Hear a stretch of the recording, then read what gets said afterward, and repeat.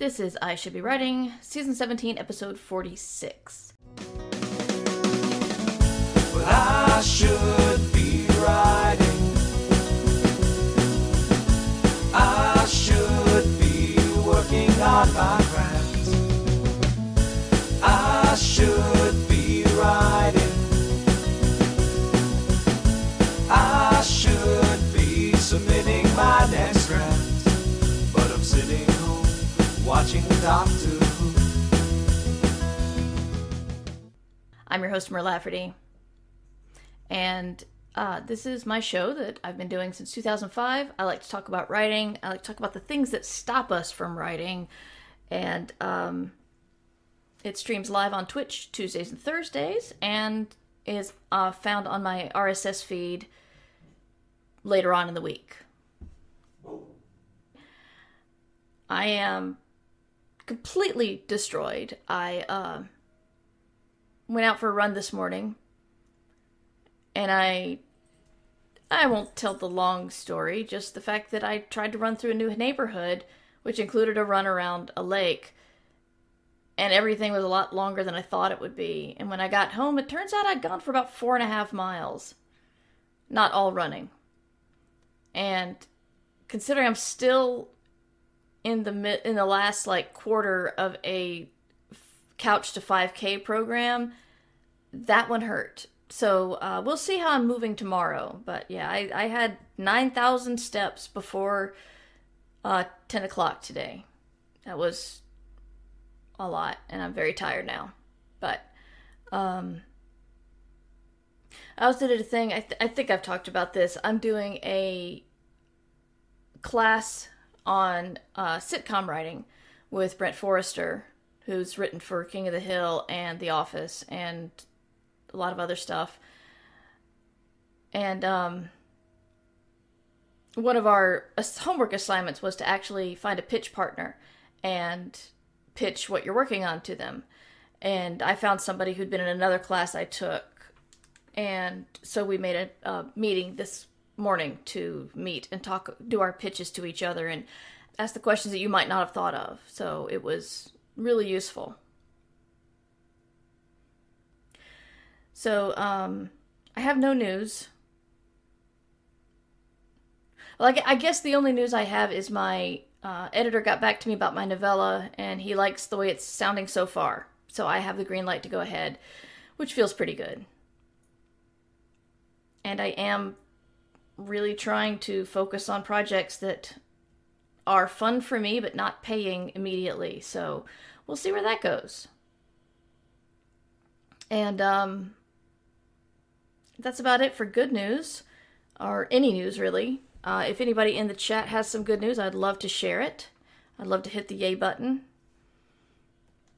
I had some fun ideas for adding some sound effects when right now all I have is the applause on the yay button, but there are a couple of other things. Last night my daughter showed me a video from Central Park, which I didn't know Daveed Diggs was playing an old white woman in, and she showed me one of the songs that that character sings, and it's pretty awesome. So I was listening to that on my run today, and I'm trying to figure out if I could take a sample of that and turn it into an alert on my stream, because it's just too much fun.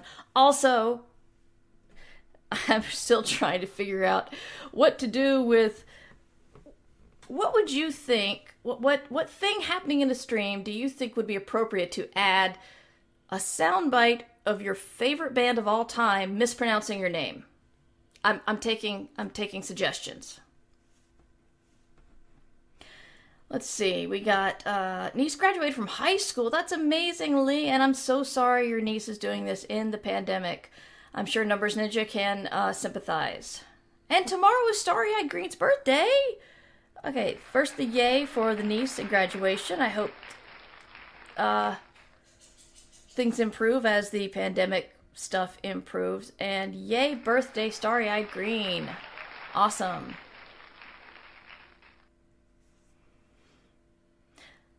But yeah, is someone you've admired for 30 yeah, almost exactly 30 years. Someone you've admired for almost 30 years mispronounces your name. Do you put that on like a death when you're gaming, or a sort of fail thing, or do you just embrace it and make it like a triumphant sound? I don't know, but I really want to do it. But if y'all have any ideas, I'd love to hear them, because I want to start playing. I want to start playing around with audio a little bit more. Funny fail, sad trombone. Yeah, those are all the same kind of instances. Or epic fail. Hey, Todd. I was about to say I'm annoyed I don't have enough cause to use the sad button, but that sounds ridiculous. But I did work hard-ish to make a sad event happen, but it doesn't happen very often. So I'll just hit the sad button every once in a while, because I want everyone to see the sad happen. It just amuses me. All right, so if we got the niece, and we got the graduating niece and the birthday for Starry-Eyed. Did I get that right? Yeah.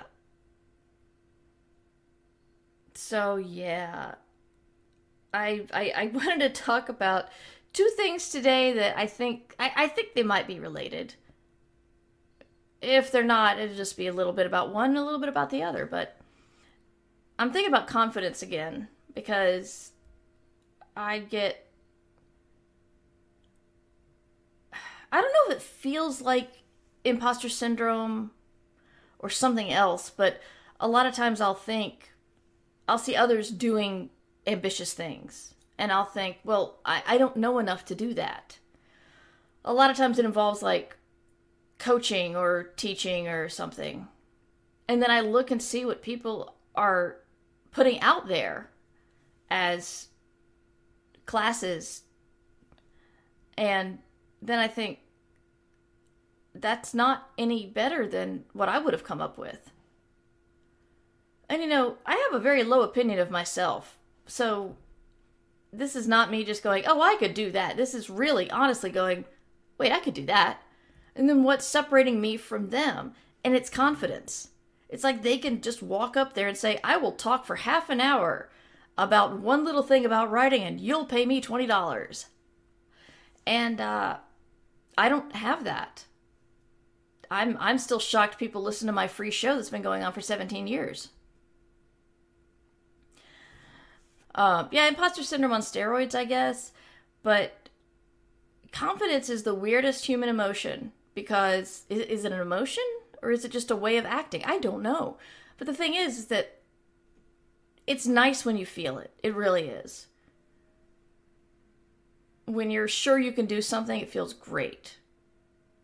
But when you don't feel it, you have a decision to make, and that decision is whether to show that you don't feel it or pretend. And a lot of people do the thing I just watched a sitcom with this thing. It's basically, if you act like you belong somewhere, no one's going to question you. That's confidence. That's just like, I'm going to pretend that I belong here. I have the confidence that I belong here. I may be trembling inside, but I'm just going to act like it. So it feels like confidence is just a beneficial lie sometimes. And it goes to con man. It connects to con man, which is somebody who's so confident that they can pull themselves off as someone you can trust, that you will pay them or be manipulated in some other way.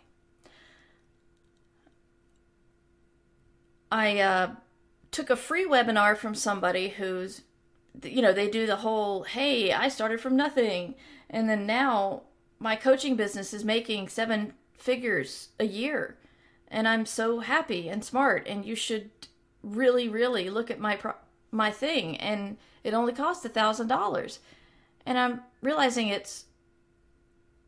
that's her job. It's like She won't be teaching you to tell other people how to earn money. It's just like, it just feels weird that her job is to make money off of telling you what her job is. I'm not even saying that right. Am I? It's like, I do this lecture I'm doing right now so well that you're going to pay me. Yeah, her job is marketing herself, not... Yeah, and if you try to market yourself or what you want to offer, then it may not work as well, because what a lot of people try to do is offer advice on how to do something. Another profession other than getting people to buy things. But her job is just, I'm going to teach you how to make money by teaching somebody else how to write, to pick something at random. And of course she's successful, because that's what she's selling you. She's selling shovels during the gold rush. And those are the people that made the money. So I'm thinking, even if I take her course, I'm not going to be a coach for other people to learn how to be a coach. I would do something in writing, maybe podcasting, I don't know. But all of her images and her website and everything is so polished and professional.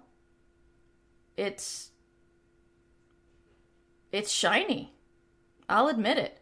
But I'm honestly like, I took the free webinar and I got nothing out of it. Because there was a lot of, I started with nothing and now I'm making seven figures convincing people like you to give me money.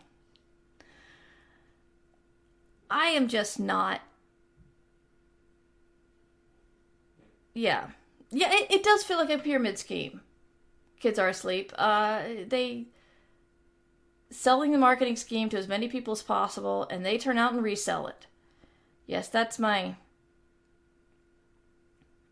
Yeah, blogging, people who blog about making money.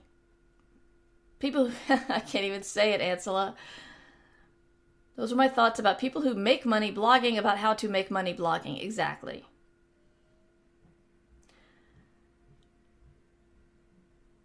My favorite thing related to this was a book on Amazon called How to Make $1 Million Selling Books on Amazon, and it was a book that sold for $1 million. Did somebody buy it? People out there, they do weird stuff with all their money. Pardon me showing my age here, but one of the first big it's not scandals, but one of the first big newsmakers to come out of the iPhone or iPod, all the Apple stuff, was somebody who wrote an app that said, I am rich. And all the app was, we just put up a picture of like a big ruby. And the app costs $1,000. And they sold 6 before Apple took it down. 6.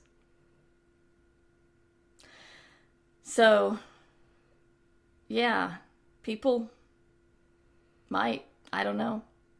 And then, you've got somebody else who was, it's like also that confidence in pricing, especially when it comes to self-pub stuff. And I'm not putting down self-pub people. I know lots of people who work their butts off and make a good living doing self-pub and making really quality stuff. But I got contacted by somebody who said that they had an ebook to help writers with finances, and it was co-written by her and an accountant who knows like the freelance business. And I thought, this sounds awesome. It was $50. An ebook was $50. And I said, this sounds good, but I don't feel honest telling my audience to buy a $50 ebook. And she was polite and said, I can give you like a discount code. I'm like, oh, so they could buy a $40 ebook. That's so much. No, no. I bought a $30 ebook on streaming, and I got the audiobook with it, and it was a waste of money. It's just somebody else telling you how to make money streaming, but she's making money talking about how to make money streaming, not actually creating content that is outside of the do exactly what I'm doing, and then you can make the money I'm making. I'm talking with some people at Speakeasy to do a writing class. And that one looks fun. And they also said that if I do one, I can give a discount to my existing audience. So if I do that, I will be doing so for the y'all who've supported me for so long. That is the whole self-help marketing trap. Yeah. If you're so confident, show me how to make money doing what you're telling me to do, not doing what you do. It's so reflective, I'm getting a little lost, but yeah. And you wonder how many times can these people make a Twitch video going, here's why you're not making money on Twitch. But yeah, they make those videos, and then next week they will switch the wording and say, how can I make more money on Twitch? And they always do close-ups of their faces with exaggerated facial expressions, which I guess I could do, but I would feel ridiculous. I don't know. I don't know if I could pull that off and still look myself in the mirror. So the other thing, I don't know if this is connected, but it's been on my mind, is grudges. Grudges, jealousy, any of those feelings that you're going to feel in your creative career. I don't care how pure and wonderful you are. You will feel it. And first, you remind yourself to feel it, to have that emotion, and sit and let your inner person sit in the corner and pout, furiously pout. It was the cat that knocked over the vase, not me, but Mom won't believe me, pout. Don't take it online. I'm just saying that. If you got your grudges and got your jealousies, keep them in. Talk to a close friend about it. Don't take it online. But people say that grudges aren't good for you because you're allowing the person you hate to live on in your head free of charge. Like anyone pays rent to live in your head, but whatever. And they're probably not giving any brain cycles to you. Like, I got harassed on a road while driving one time, and it scared me, and I still think about that time. I know that the people who did it probably do that thing all the time, and I am nowhere near a memory in their head. And on one hand, the grudges and the long memories might protect you. Sure, I'll tell this story. Why not? When I left Facebook several years ago, and then I got into my MFA program that was low residency and found out that everybody used Facebook, so I got back on it on a minimal basis to like talk to my fellow students during the non-residency period. And then I started looking at people from my high school. And I saw a picture of a guy, and my initial first reaction was extreme dislike. But I couldn't remember him. I reacted emotionally to his picture, but I could not remember him.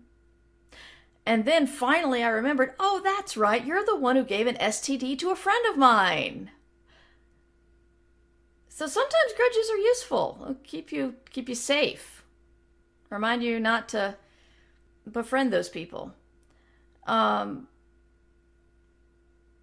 on the other hand, if you have a professional grudge, you gotta look at how much it's costing you. And I guess this is more of a ditch digger thing. But really, it's, on one hand, you want to have your integrity and not, say, collaborate with a known virulent homophobe in your state.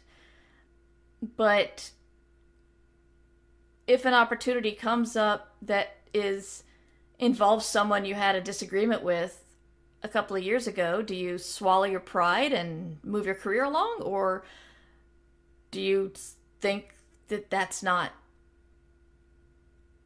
your pride is not that inexpensive? Your pride is more expensive. Made sense in my head. I'm just saying that you know, I have people that I dislike. We all do.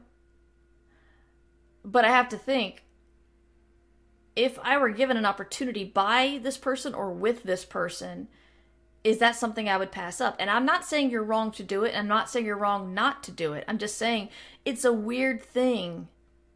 It's a weird mathematical thing that goes on in your head of, my integrity goes so far, but I have to think about my business, my future.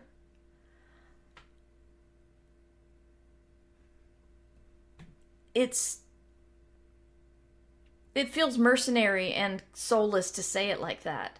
But honestly, if you get mad at everybody, then you're never going to publish again. You know? I had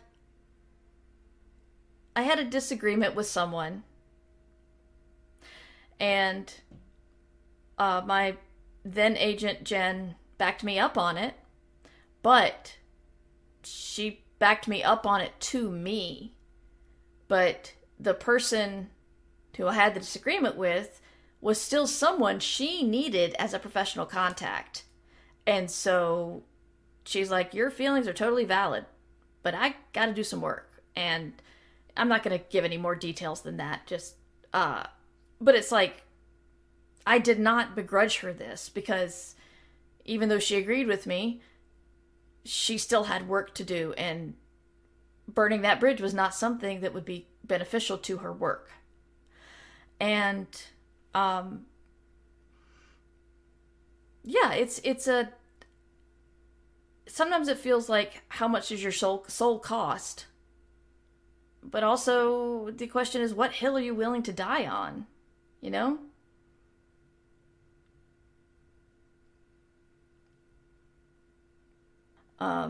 The rent space in your head thing is something I heard in AA a lot. The person who was a jerk to you has gone off to be a jerk to everyone else. They aren't thinking of you in the endless litany of people they were jerks to. Yeah, that's a really good point. And, you know, I always wondered, this happened a lot when I was doing I was a webmaster for a computer game company. The artist and I did not get along, because the artists did not want to do any of the work on the site. They didn't want to give me any of their time, but they sure wanted to give me their opinions. All the time. And my boss in marketing is just like, you know, you don't want to burn that bridge. I'm like, they've been insulting me. Why do you think there's a bridge still there? Why is nobody worrying about the bridge to me that they're burning? It's always worrying about somebody else's bridge. So yeah, I try not to let those guys live on in my head, because I'm sure they've moved on to bother some other web professional. That's when they were saying that they were trying to point me toward good video game websites. And they kept saying these websites were interactive, and the only thing I could tell about their interactivity was they had black backgrounds. So that was an in-joke for a while, the interactive black background. Oh, Kids Are Asleep says grudges can be story fodder. Get some catharsis out in an indirect way. Yes.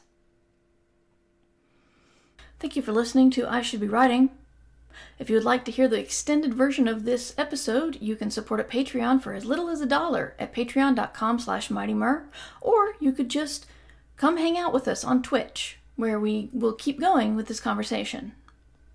You can learn more about me and my books and my podcasts at murverse.com. You can email me your questions about writing at mightymur@gmail.com. My socials are Twitter, mightymur, Instagram when I remember to put something up, and that's mightymur2. And you can catch this show and my other streams live on Twitch, twitch.tv/mightymur. Thank you to John Anelio for the use of his song, I Should Be Writing. And thank you to Summer Brooks for the awesome production she gives. So that's it for me. I'll see you next time. And until then, you should be writing. I do this to myself. This podcast is brought to you by my Patreon supporters. If you would also like to join the ink-stained fabulists, go to patreon.com/mightymur. Up on that shelf, on the spine of a paperback.